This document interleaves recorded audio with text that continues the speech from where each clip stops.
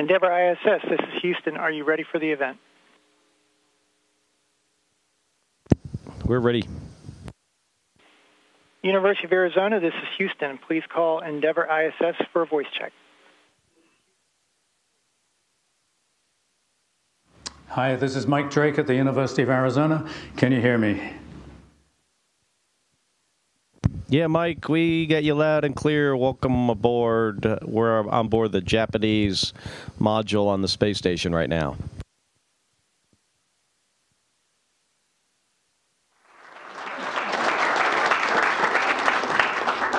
Well, as you can hear, there's a lot of applause in the room. We have a lot of different people here today. We have staffers and friends from your wife, Congresswoman Gabby Giffords' office, who are with us. We have a number of first responders from the fire department that are with us. Most importantly for us, I think, is we've got a lot of middle school students who are going to be the ones asking you questions. And we also have a number of University of Arizona space grant students, which your wife Gabby has been very strongly supportive of, a great program at NASA. So let me get right to it.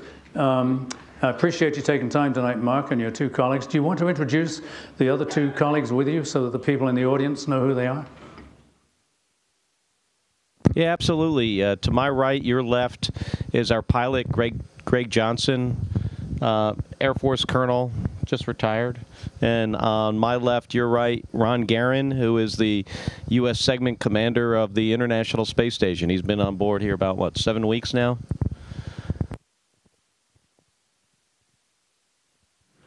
Great, thank you very much. Let me bring up our first middle school student. I'm going to ask her to say her name and ask her question. Hi, my name is Lena Arriaga from Gridley Middle School. My question is, what feeling did you have when you first looked out the window? Well, let me first say, you know, for everybody there, welcome aboard the space station. It's a great opportunity for us to have a chance to talk to the folks there back in Tucson. I know I probably know some people in the office. We can't see you, but you know, it's nice to have the opportunity to do this event. We just got up. I imagine you guys are getting ready to go to sleep this morning. Or this evening. With regards to your question, though, for me, when I first saw the Earth, it was over 10 years ago. I very distinctly remember it. I was the pilot on the same space shuttle that's docked just a little bit to out that hatch and to our left, Space Shuttle Endeavour.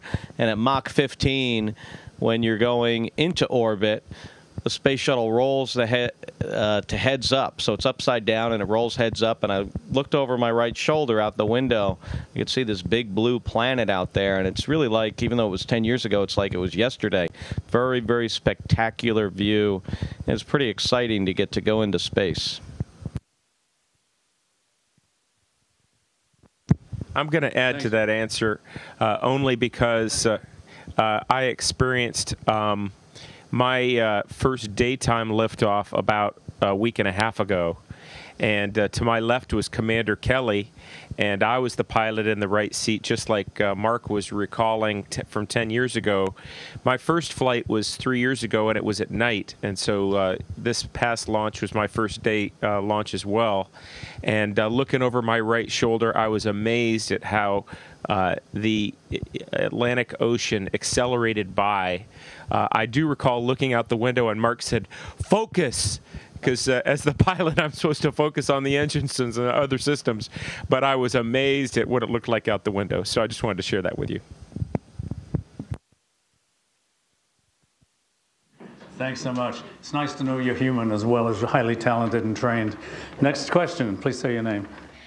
Hi, I'm Alex Boland, and do you have to tie everything while in space or during liftoff and landings?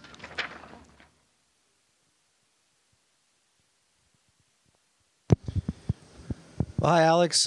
Yeah, we really do. When on launch, everything vibrates and shakes, and so everything has to be tied down. But once we get to orbit, it's not shaking and vibrating anymore. But if we don't tie it down, it'll float away. So, one of the big challenges living up here is not losing your stuff.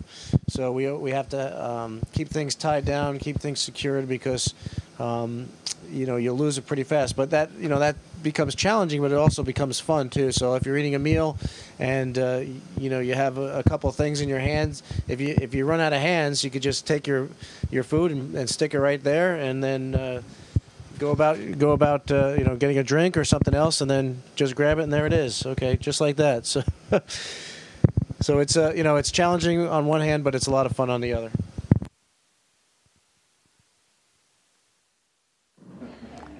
Sounds like very convenient and better than growing another arm. Next student, please. Say your name. Hi, my name is Bailey Bishop from Gridley Middle School. My question is, how are you adjusting to zero gravity?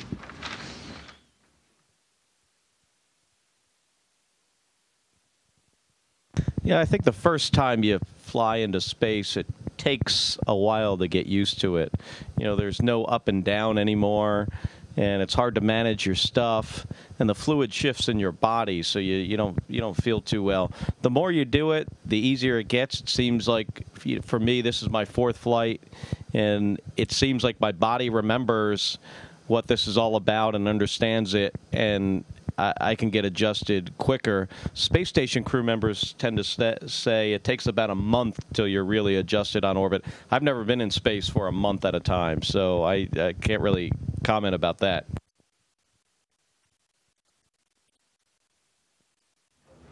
Thank you. And the next question.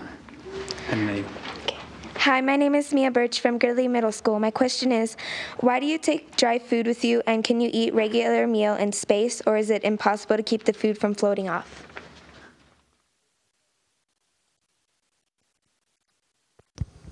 Well, we have Velcro attached to all our food items. Mark just grabbed, looks like some dried fruit of some kind. Dried pineapple. We have a lot of dehydrated foods like dehydrated pineapple, and we have other items that come pre-packaged, all ready to go, and they're in packets that we just put in the oven and heat. We also have clear packets, plastic packets that we inject water in to rehydrate them. And every meal is fun. So it's really easy to eat, and the food is great.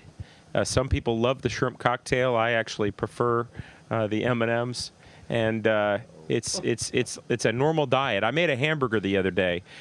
Since it's zero gravity, I was able to stick a tortilla on a clip, put a little ketchup and mustard. It doesn't go anywhere, and then I stuck the hamburger patty right on the ketchup, and it stuck because, of course, gravity's not acting on it. And after I took it off the clip, I rolled it up and ate it. So we have pretty much normal foods, no soda pop or things like that.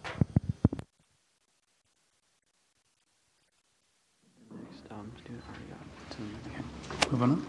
Thank you. That looks like fun. Next question. Give you a name. Hi, my name is Alex Enriquez from Gridley Middle School. My question is, how long does it take to readjust when you get back to Earth?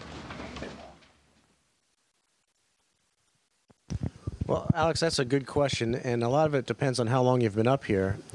For shuttle crew members that are up here for maybe 2 weeks or so, the readjustment is pretty quick, maybe a few days. I remember on my shuttle flight about 3 years ago, I think it was probably a day or two before I could walk without thinking about it. I remember when I first got back, I would take a step and go, okay, there goes the left foot, there goes the right foot. I'm starting to lean left. I need to lean back right.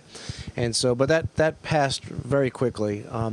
For station crew members who are up here, maybe 6 months, the rehabilitation is much longer. And some of the things that we do to help prevent or to make it so that when we get back we don't have such a big adjustment period is exercise. And we do 2 hours a day of either resistance exercise like weightlifting or aerobic exercise like riding the bike or running on a treadmill.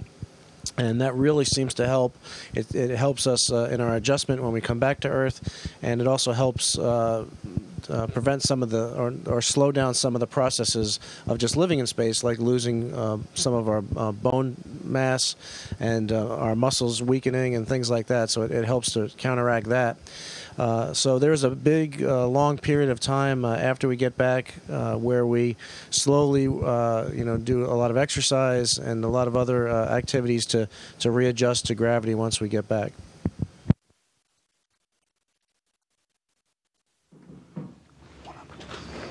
Okay, and our next question from...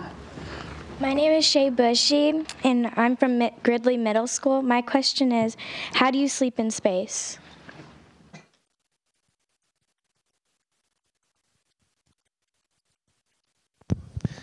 Well, you could sleep just kind of floating around. The problem with that is you'd bump into other people and you'd wake them up. And then you might not have any idea where you're going to go to on the space station. It's a really big place. So what we do is we sleep in a sleeping bag. It has a bunch of straps and hooks, and you can tie it to the ceiling or to the floor or the wall. Last night I slept on the floor of the flight deck of the space shuttle. Mike Fink, one of our crew members, was sleeping on the wall downstairs, and sometimes people will sleep on the ceiling. It takes a while to get used to sleeping in zero gravity. There's no pressure on your body.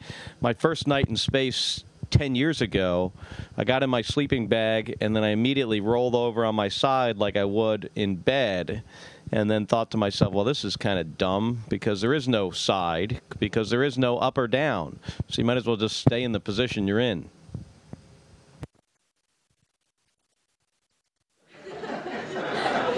Thank you. Oh, did you have last year?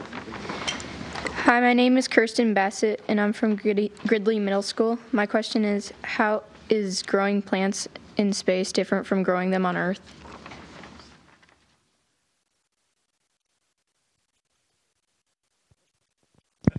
Kristen, that's a really good question because we're actually doing that. And we're trying to figure out the answer to that question, really, and what effect gravity has in how plants grow. And one of the things we're trying to do is remove, because we're in space and because we're in this what we call microgravity environment, we can eliminate gravity from the equation, and we can see how plants grow without gravity, and that helps us to better understand the process of plant growth, which helps us understand how crops grow and how we can make more food. And so one of the things that we're doing is we're looking at what factor gravity plays in a plant's growth and how that compares to things like moisture in the soil and chemicals that are used for fertilizers and things like that. And a lot of the research that we do is so that we can go farther and farther into space. And when we go to Mars and beyond, we're going to have to grow our own food in order to do that. And so that's a very important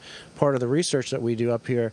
But on the one hand, we're trying to discover how to go further in space, but we're also helping, all the people on Earth as well as we grow, figure out how to grow crops in areas that are stricken with drought and, areas that don't have really good soil. And so there's a lot of experimentation that we do to look at the effects of gravity. And we also have, cameras on the space station that look at crops throughout the world and evaluate how they're growing over time so that we could better understand that process. So very good question. Thank you.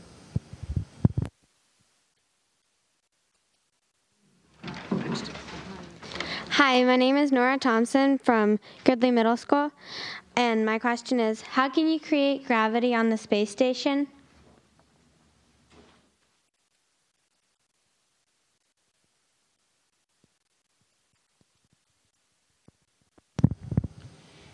If you've watched any science fiction movies, you might have seen rotating spaceships, large rotating spaceships, and that would really be the only way that I can think of to artificially create gravity. We really don't know exactly what gravity is, so that's one of the problems, but we do know that by rotating a large object, we can create the sensation of gravity. Now, the space station, although we're pretty much stationary in space relative to the Earth, so we feel pretty much zero gravity, we are slowly rotating as we orbit the Earth every 90 minutes. And so one of our fellow comrades, an Italian astronaut, he can actually sense that feeling where one side of the space shuttle has just a little bit of a drift up, and way at the far end on the Russian side, it has a little bit of a drift down as we gradually rotate around the Earth. So I would say we possibly are experiencing that now. Some of us don't necessarily believe that's true, but if you really rotate the vehicle quickly, we'd be able to kind of have an artificial sense of gravity.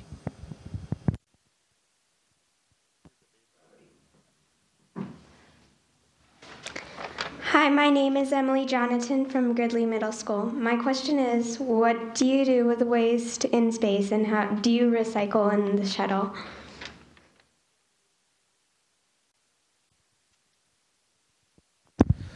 A space shuttle mission's only about 2 weeks long. We're going to land on flight day 17, so we bring home all our garbage. It gets recycled on the ground. We separate it a little bit just because of areas. We want the wet stuff together and the dry stuff in a different spot.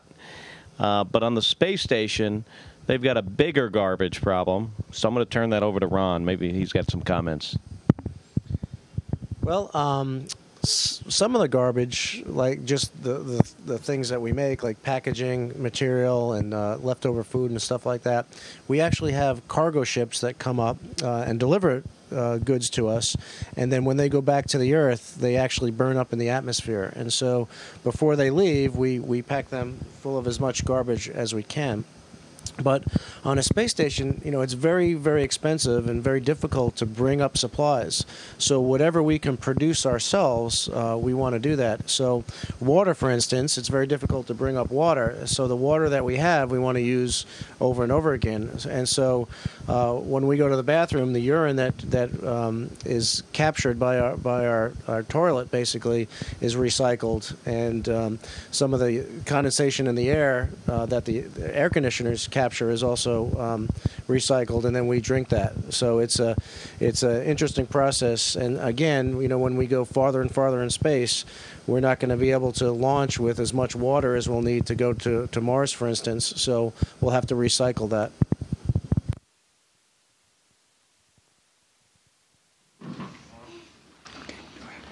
Hi, my name is Leo Morales from Gridley Middle School. My question is, why are the space shuttles and space stations so white?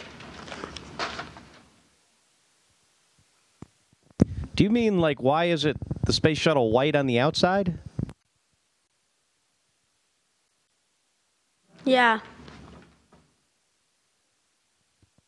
Yeah, I really don't know. I imagine it has to do with, you know, when we designed it, early on we designed spacecraft, and we made the Saturn a white rocket. It certainly could be a different color. When you're outside of the Earth's atmosphere and in the sun, it gets really, really hot, and in the shade it gets really, really cold. So I imagine because of the thermal properties and the need to reject heat inside the space shuttle, we also have a lot of electronics that make heat. So you want the outside to be a little bit on the cooler side so you don't have heat buildup. So that's probably why we chose white as the color. If you notice, black pavement there in the summer, especially in Tucson and in Arizona, where it gets really, really hot, that stuff is a lot hotter than the white stuff. So white would be a good choice. The space station actually isn't white on the outside. A lot of the panels are aluminum. Part of the Russian segment is kind of white. It's got solar arrays that are orange. Sometimes they look a little bluish, and some radiators. So the space shuttle's more multicolored. The original ET was white. Yeah, we also made the original external tank. We painted white, and I don't think we had even a good reason to do that. Eventually, we took the paint off to save weight. It was about 1,000 pounds, I think, of weight, and now it's orange.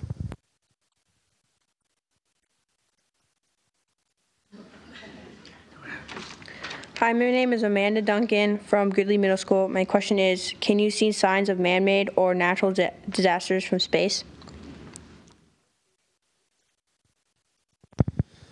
Amanda, you can, and that's one of the really good things about being up here and having this vantage point to see our planet from. And one of the most recent ones is the flooding in the Mississippi River, and we were able to take pictures of that and kind of document over time the changes to the river and the effect in the surrounding communities. And so, volcanoes, hurricanes, pollution, all those type of things that are affecting our environment, we can monitor, we can watch, we can keep track of up here, and it's really interesting to see that and to see the good things and the bad things, and see how man-made effects on our planet are making some changes that some of them good and some of them bad. So it's good to keep track of that, and it's a wonderful place to do that from.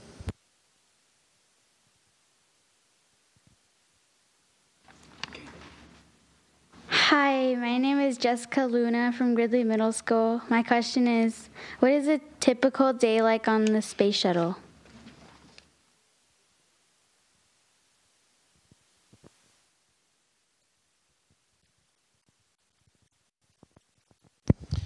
Well, a typical day on the space shuttle is we all have a particular wake-up time.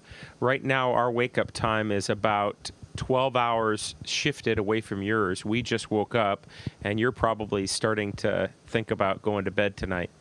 Once we get up, we have a couple hours to ourselves where we shower, brush our teeth, shave, we get something to eat, get a cup of coffee, although it's not really a cup, it's more like a bag like this. And then we look at our schedule for the day. On the space station, they're given a schedule. We're also given a schedule on the space shuttle, and we do our various tasks. They might be spacewalks. They might be filling a water bag. They might be operating the robotic arm, or it might be moving water from one place to another. But we have various tasks. They allow times for meals. They allow times for exercise. And then prior to sleep, we have another couple hours that we can kind of get our stuff together, get a little free time, look out the window, and then we go to bed. On the space shuttle, most of our schedule is very, very regimented and structured and busy for the entire time we're here. We kind of compare it to like a sprint, a fast-running race. Whereas on the space station, and I've never been assigned on the space station, because they're going a little bit longer duration, I think they do get a few weekend days off now and then. With just Ronnie here, I'm sure he's not going to get as much time off as he wants, but they view that more as like a marathon. And so that's pretty much a typical day in space.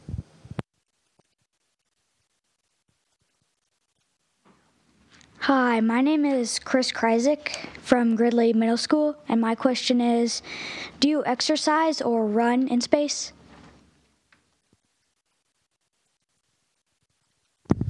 On the space shuttle, we have a bike, and I'm actually scheduled to ride the bike here in a few hours. Helps us not lose as much bone mass and be more adjusted for entry, which for us is actually just a few days from now.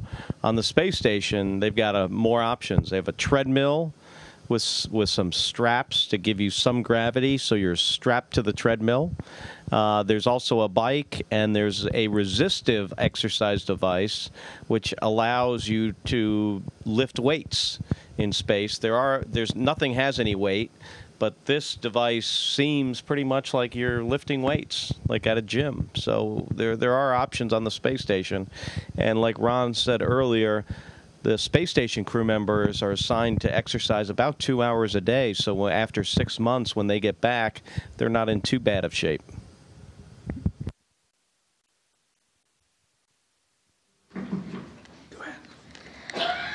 Hi, my name is Taylor Reynolds from Gridley Middle School. My question is, how does the human body change in space, both long and short term?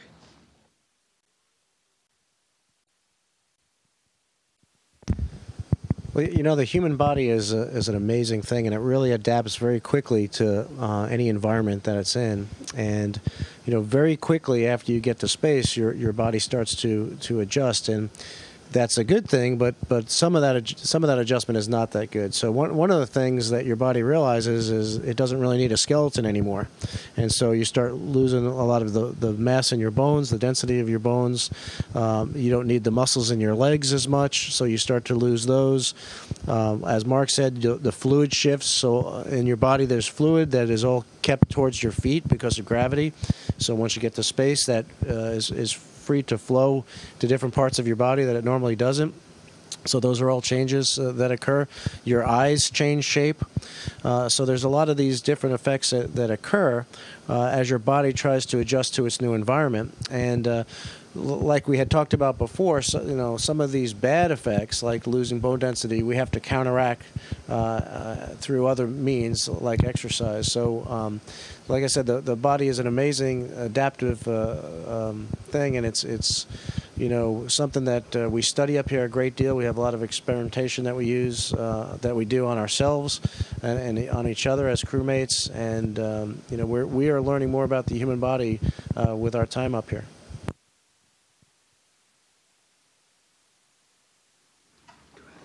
Hi, my name is Jonas List from Gridley Middle School. My question is, what is astronaut training like?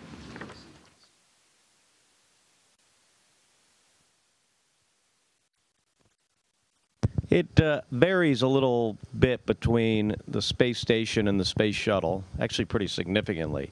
For a space station crew member, you're training to be on an expedition for a very long period of time and operating different laboratories aboard the space station, as well as the space station systems that keep you alive and recycle urine into water, like Ron was talking about. On the space shuttle, it's more like, it's a ship, more like maybe a ship at sea, but an airplane, the combination of the two. It has environmental systems for life support, but it also has the systems that an airplane would have, as well as a robotic arm to do robotic arm operations. The space station has this as well. So we got to learn about the systems, and we got to learn how to operate them really well, particularly on liftoff and landing. It's a very dynamic environment. Things can happen very fast. Things can break. So we spend a lot of time in space shuttle simulators practicing to handle things when they go wrong.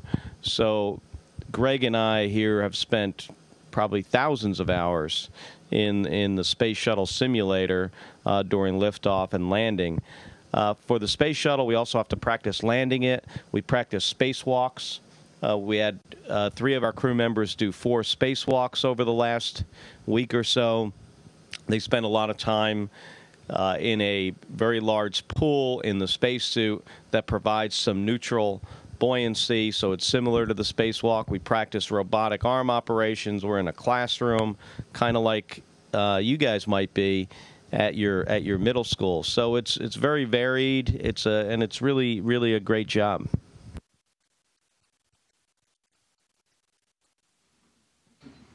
Okay, Mark, I'm told we have time for one last question. So here's the last one. Hi, my name is Maddie Shaw from Gridley Middle School. My question is, how do you shower in space? Well, thanks, Maddie. We don't have a shower. Skylab, after the Apollo program where we went to the moon, actually had something that was like a shower, and I think worked pretty well. On the space station and space shuttle, we don't. So we take a bath kind of like somebody would if they were in a hospital bed. With a towel and water and soap on it. You rub it on yourself, and then you wipe it off later. So it's not the greatest shower, but it works. It works for 2 weeks for us, and it'll work for 6 months for Ron. So that's a very good question.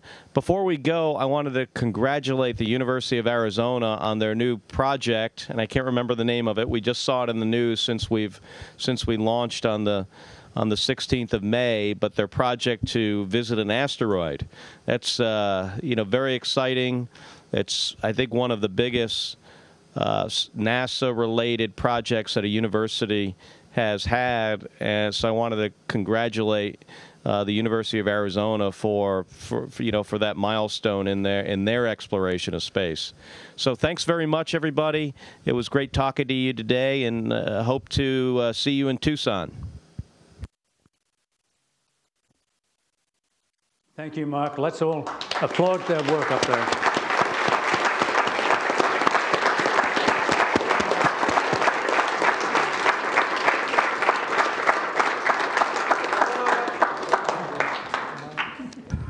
We're going to fly out of the way here.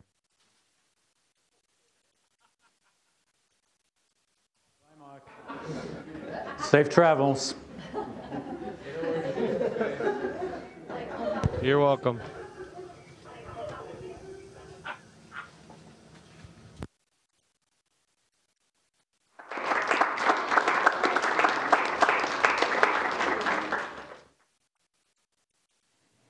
Endeavor ISS, this is Houston ACR. Thank you. That concludes the event. Thank you, University of Arizona and participants.